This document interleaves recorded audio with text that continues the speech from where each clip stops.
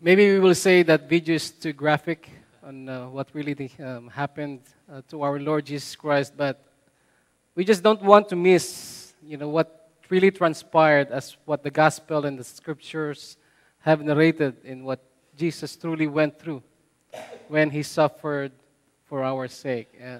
It is my duty as your pastor to prepare our hearts for this coming Easter. I know it's just 3 Sundays from now, so we just get right to it. Sometimes we, miss all of these things because next Sunday, I would like to invite everyone. We will have our Palm Sunday celebration. 7 days before Easter. The Sunday before Easter is always our Palm Sunday, and then the Sunday after that, April 16, is our Sunday Easter celebration. But today, we're going to start the series entitled Jesus is Concerned with Us. I think this is fitting, and I think this is appropriate for the next series of messages we'll be hearing from our God through this pulpit, that truly God is very much concerned with us. Amen, church? The things that we're going to see, the things that we're going to hear, things that our hearts will be able to experience in the next few days, in the next few weeks, truly is a testament and a validation of how God truly is concerned with us. And I'd like us to think about this first message, the question, why did Jesus suffer? I was talking with my son, and he said, well, for the most part, maybe Jesus didn't have to go through all of this. God is God, and whatever goals, whatever things that he would want to accomplish, he can probably do that without Jesus going through all of these things. Right? Sometimes we cringe whenever we see, I saw some of your expressions, when the nail was about to go through the palm of our Lord Jesus Christ, you cringed a little bit, right? Because it's so vivid, it's so graphic. But these are the things that Jesus Christ, our Lord and Savior, went through when He suffered for all of us. A great preacher in the 1800s, if you know the name Charles Haddon Spurgeon, this is one of our resources as a pastor. I always look at the way he framed, the way he constructed his sermon. He said, sharing a message is just like throwing a bucket full of water to a row of bottles, right? Bottles. Some will have, will catch the water, but some water will spill on the sides, and not everybody will be able to understand the message. I've been preaching for the last 23 years, and if I would be given a chance, I would like to sit with each one of us or each one of you to really explain this message. Why did Jesus suffer? And this is a very important message for us to understand, not only during the Easter season or the Lent season, but do we really appreciate what God has done for all of us? Do we really feel that Jesus Christ is our Savior daily in our lives? And today, as God would allow us, we will hear an explanation of why Christ died and what it means to us. Why did Christ have to go through all of these things, right? Why did he have to be scourged? Why did he have to put on the crown of thorns? Why did Jesus Christ carry the cross to Calvary? Right? And why did Jesus have to be crucified on the cross and eventually breathe his last for the sake of his love for all of us? For us to understand this, I think the premise, right, for us to appreciate what God has done, what Christ has given to all of us, we need to understand the human condition. Right? What it is and why it is that Jesus Christ need to suffer, to die for all of us. If we miss this and we just jump to Easter when Christ resurrected from the grave, the power of resurrection will be pointless and meaningless. We need to understand why Jesus need to suffer. Why did He die for you and for me? And the only way, I think, the appropriate way to understand this is to look at it from the perspective of who we are what this human condition is about, right? The Bible explains carefully that the human condition is indeed very serious. You might be going through this life and you might be successful. You might enjoy life as it is because you have a lot of family, you have a lot of friends. But there is this serious point and perspective of who we are as a people that's the main reason why Christ needed to suffer for all of us. What we are in ourselves fundamentally is this condition called total depravity. Right? What do we mean by this? Pastor, this is so very discouraging, right?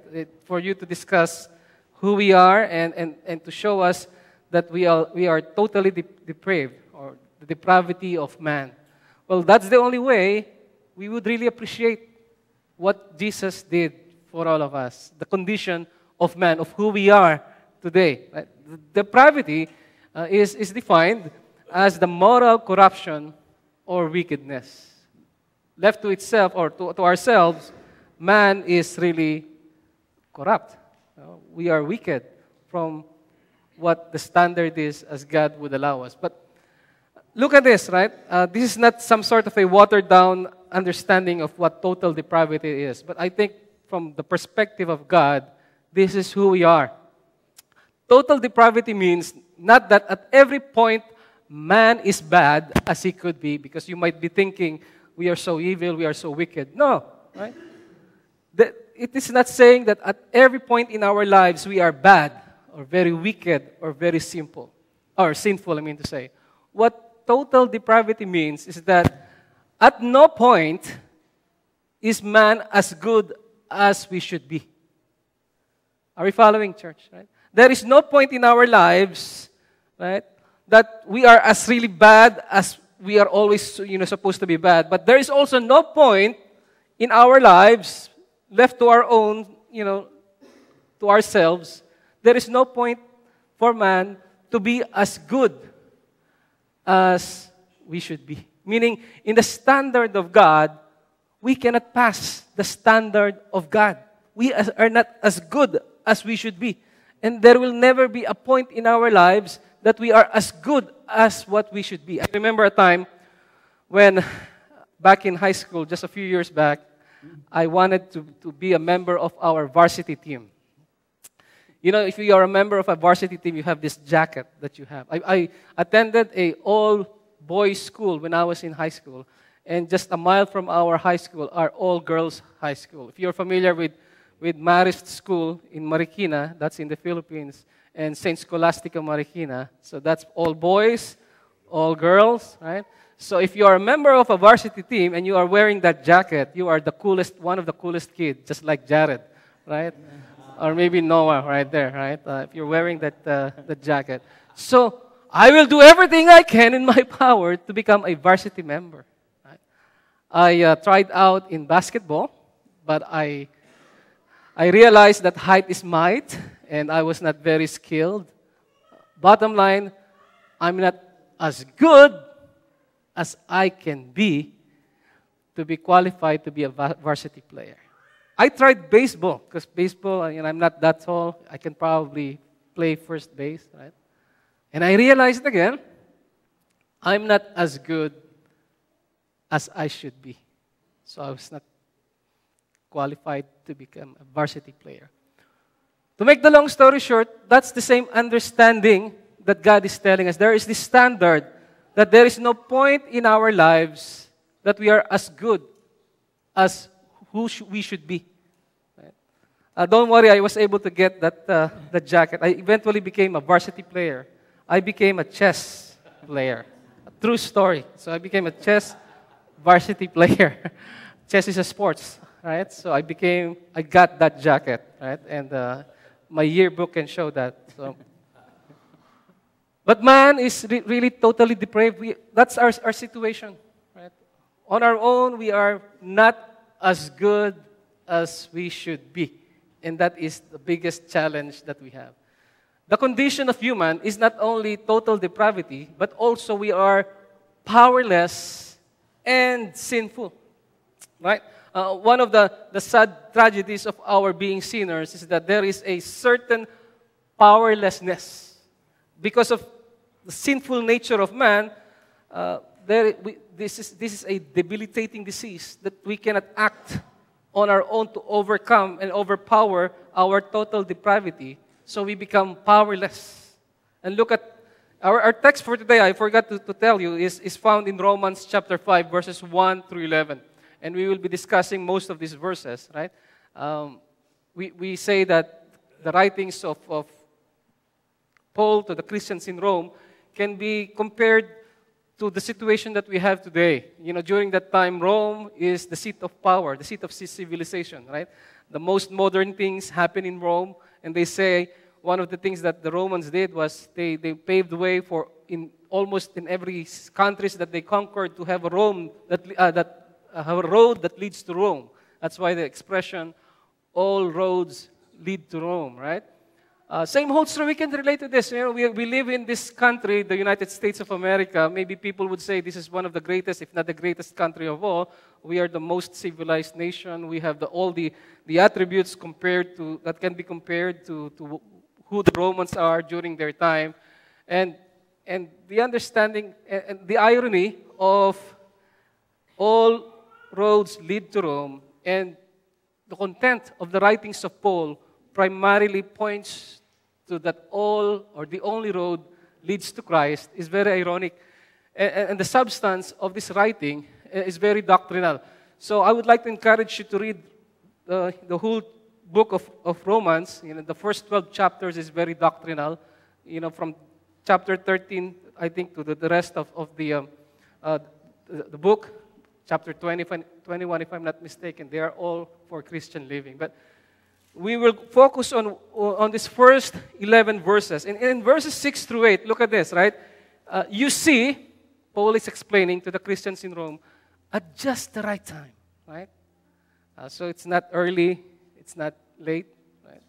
Just the right time, when we were still powerless. So that's our situation. That's the human condition, right? The human condition is not that we are, beautiful, that we're powerful, that we're sinless. It's not that when we, try to reform ourselves, even if we have total depravity, we try to make our way up and out of that predicament or that circumstance to become a better person. No, the Scripture is telling us when we were still powerless, Christ died for the ungodly. Right? That's the situation. When we were still powerless, when we were still ungodly, when we were still sinful. Right? And I like this next sentence. Very rarely will anyone die for a righteous person. Right? Righteous here is translated as innocent. Though for a good person, someone might possibly dare to die.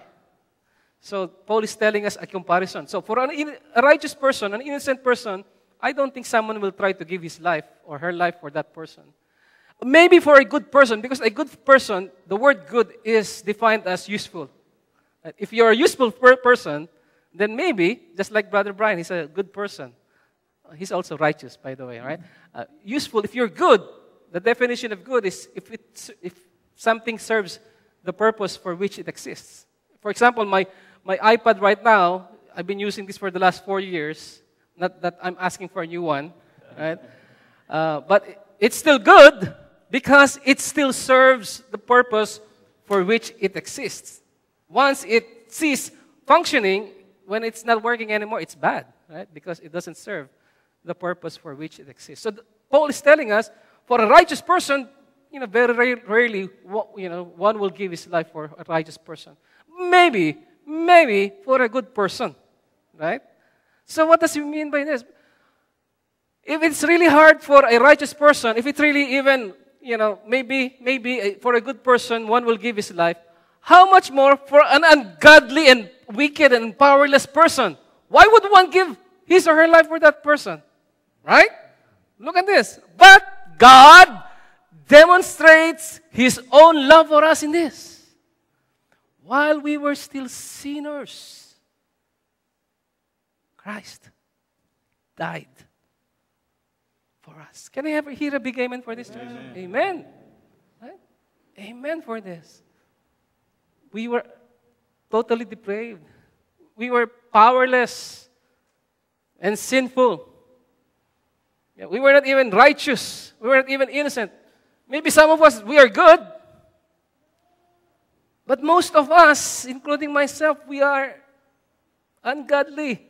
We are powerless.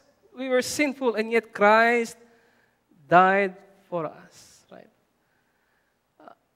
This is the situation that we need to understand. And God wants us to know three things about these things. Right? So put this in mind, right? When we are trying to embrace the idea and the understanding and find the answer, why did Jesus suffer? The first thing that we have to understand in the right perspective is for us to look into the foundation of the answer to this question. The fundamental question is who man is, and we are the human condition is we are totally depraved, right? But there are three things that God wants us to know. Number one, God wants us to know that we are accountable to Him. I am accountable to God. You know, when we hear the word accountable, for the most part, we think this has a negative connotation or understanding. If I'm accountable, then I need to face some sort of a judgment. You know, this is a negative thing. God, for the most part, we are understanding that God is out to punish us because we are accountable to Him. Right? So this is a negative thing. But if you look at this very intently, right? According to what God wants us to understand of who He is and our relationship with Him. Look at this, right? If God wants us to be accountable to Him, it means that we are creatures of significance. Are you following, church, right? If we are accountable to Him, then it's telling us that what we're doing is important to God because He wants us to be accountable to Him. Right? And if the things that we're doing is important to God, then we are important to God. Because otherwise, God will not care. Otherwise, God will not be asking us to be accountable to Him. Second, church, God is just and God is holy. So these are the basic attributes of a God whom we have a relationship with. For the most part, we have the idea, and it is a true attribute, that God is love, right? God is love. He will always love me. He will always forgive me for who I am and forgive me from my sins. But we forget that there are also two other attributes of who God is. God is just, and He is holy, right? Meaning, holiness, there is no iota of sinfulness or wickedness for who God is. And because God is just, and because God is holy, God is indignant about sin. God abhors sin because of who He is. His very nature as God. Right? So this is the situation. Right? There is this God who is just and holy. There is this God who wants us to be accountable to Him. There is this God who is indignant about sin. And the situation of man, we are really the ones that God is indignant about because we are totally depraved. We are powerless. We are sinful. We are wicked. Are we following, church? Right? So this is the situation. This is the human condition. So how can we find a solution to this? Right? If our goal is to be with God for all eternity, I hope that's our goal. If our understanding is to live for eternity and be with this holy God, who we know loves us, how are we going to go about this human condition that is upon us? Our human condition is we are totally depraved, and God wants us to be accountable. God is holy and just, and God is indignant about sin. The antidote. So this is why we need to understand what God did, right? The antidote. God's compassion is the antidote to our total depravity. So, we are totally depraved. We are at no point in our lives we are as good as we can be. Right? And if God is the holy and just God, right, how can we reconcile, how can we live for eternity in the glory of God? And look at this, right? In Romans chapter 5, verse 6, the scripture tells us, I think we read this a while back, while we were still powerless, Christ died for the ungodly, right? It was while we were still on this condition that we are powerless, it was while we are still in this condition that we are ungodly, that Christ, right, suffered and died for us because of God's compassion. Because God needed to do something for our situation because we are powerless.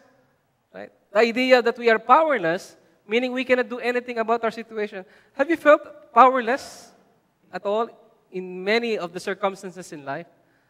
You know, this is quite, you know, a challenge for all of us. Sometimes when I look at my life, you know, I evaluate it, and with some sort of a sense of humor, I just laugh about things that I thought that I am in control of everything, and you know, and everything in my life. I planned, I am in control, but looking back, there's really nothing in my life that I'm in control of, right? I am powerless even up to this point in some things, in most of the things, right? Because God is the sovereign God who controls everything. Right? More so when we are under the power of sin. It's a debilitating disease. The impact in our lives make us as if we are confined to the point that we are utterly powerless. There is nothing that we can do. And yet, God did something. And more than that, God loves us so much, out of His compassion and love, that He let Jesus die on the cross for us. Romans 5:8. But God demonstrates His own love for us while we were still sinners. Christ died for us. The unthinkable, right? Incredible. We say it's incredible, but true. Some things that are very, you know, hard to believe. We have this term, incredible. That's incredible. Right? We are so amazed. Things that happens to the point that we say it's awesome, it's incredible, but it is true. God took the initiative, right? And said, you know, son or daughter, it is necessary for you to live. It is not necessary for you to live in that condition that you deserve better, right? And my son will take your place on your behalf. So that is the antidote, right? The human condition and the antidote, right? The situation that we are in and what God did because of God's compassion, because of God's love, Jesus Christ died for all of us. Third, church, right? The outcome. So what happened, right? What happened when, because of our sinfulness, because of our ungodliness, because of our powerlessness, God, out of His compassion and love, gave His one and only Son to die for all of us. The outcome, right? We have been justified by Christ's blood. You know, I think we have gone through a series where we understand what justification is, right? Remember the message, verdict, not guilty, justified just as if we have not sinned, right? So, at the end of the day, when we face God, right, God sees not, you know, an ungodly person, not one that is totally depraved, but because in Romans chapter 5, verse 9a, the scripture tells us, since we have now been justified by His blood. Right? There is this lamb that took our place, right? Instead of us. The scripture tells us the wages of sin, the penalty of sin, is death. Christ took it upon Himself. And more than that, Christ washed away our sins by His own blood. Right? If I'm to understand what the cross is all about, I do not only need to understand my condition, human condition, and the divine compassion, the antidote, but it is also paramount. It is also very important to understand the eternal conclusion, the outcome, right? the eternal conclusion is this, right? It is possible for me to be justified by His blood. All that I have done has been blotted out, utterly forgiven. Right? Incredible, but true. Not only that, right? So the outcome, we have been justified. Another outcome, we have been saved from the wrath of God through Christ. I was sharing this with our Sunday school, not this Sunday, the last Sunday. Right? So if you are totally depraved and you're not good enough, right, the situation that you are in is you are in a very bad situation, because the Scripture tells us that there is only two destinations, eternal destination of man. Right? Those who have been justified, those who have passed, those who have been as good as what God asked us to be, the standard of holiness, right? Because He is holy. The reason why our blood, Jesus Christ's blood washed away our sins. So when God looks at us, we are holy. Right? So the eternal destination of us, for those who are holy, for those who are justified, is to share the glory of heaven. So the question is, what about those who are not as good or is not good enough? Right? How about those that when God looks, they are not holy, they are not righteous? Are they just going to stay and say, okay, you did not qualify for heaven, that's it, you're not going to get a reward? Church, if you do not get the reward, you will be punished. God's wrath will be upon those who are not as good as they can be. God's wrath will be on those who are not holy, righteous, and justified. Pastor, isn't that unfair? Right? How much more shall we be saved from God's wrath through Him? So that's why it's very important. And that's the reason why Jesus suffered. Right? Because there is no other way for us to be saved from the wrath of God. Right? But by being washed from the blood of our Lord Jesus Christ. Are we following, church? Look at this, right? This is very important. We celebrate Easter, hoping when we celebrate Easter, we understand why Jesus Christ died. We understand that He suffered so that we will be able to be justified. We understand that He suffered so that we will be able to be saved from the wrath of God. Just the word wrath is very, I don't know what to say, but this is not compared to the wrath of man. You don't say the wrath of man multiplied by so many will equate the wrath of God, right? No. Because the wrath of man, there is no basis for the wrath of man, right? The wrath of man actually, it's biased. The wrath of man maybe is unrighteous, but I like what the idea of the wrath of God is. It's a righteous indignation against evil and sin, right? So that's what the wrath of God is. So if you're evil and if you're sinful, then that's the indignation of God. And the Scripture is telling us that there is eternal punishment for that. And last, church, the outcome. Right? And I think this is what we are experiencing.